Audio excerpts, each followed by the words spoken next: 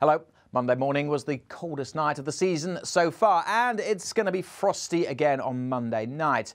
By and large, through the rest of today, though, it's dry, it's bright, it's sunny spells, but it is on the chilly side. It's turned cold because we're between weather systems, a weather window, if you like. Low pressure to the east across the near continent, and another one, a big one, out in the Atlantic. Between those two weather systems, as I said, many places had clear skies overnight, and that's why it was so very frosty. Not completely clear. Notice there are some shower clouds just dribbling down through the North Sea into parts of East Anglia. Cold wind blowing here as well. And there are also one or two fog patches which will be rather stubborn and slow to clear over northwest England and southern Scotland. But most places dry and bright with some autumn sunshine. Temperatures recovering after that chilly old start, but it doesn't feel too warm out there at all. Temperatures mostly still in single figures, maybe 8 or 9 across the far east, but there is that brisk wind, don't forget, and where the fog sticks, well, temperatures will struggle to get much above freezing.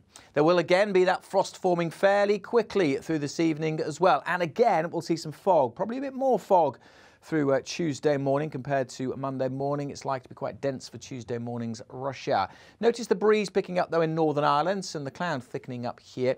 That means that temperatures by dawn will probably be back above freezing across Northern Ireland, but elsewhere we will have that frost forming and temperatures really falling away. These are values in towns and cities, but in rural areas we will be, well, down to -4, -5 quite widely across the heart of the UK and across some sheltered glens of Scotland. We could drop down to -8 or -9. -1 or 2 is possible in Northern Ireland for a time, but it will be turning milder here as we go through the night because the breeze will pick up, the cloud will be increasing as well, and later on we could just see a bit of rain trickling in. For most places though, it's another dry, fine day, but there will be some fog patches, stubborn, slow to clear fog patches for the morning rush hour, and for some they could even linger into the afternoon. So just be aware of that for Tuesday, but again, many places looking dry and bright with some sunshine. But again, after a frosty start, don't expect anything too mild. Temperatures 5 or 6 degrees in many places. Lower than that if the fog sticks around. Further west, notice temperatures are creeping up, but that breeze will be picking up as well as we start to see this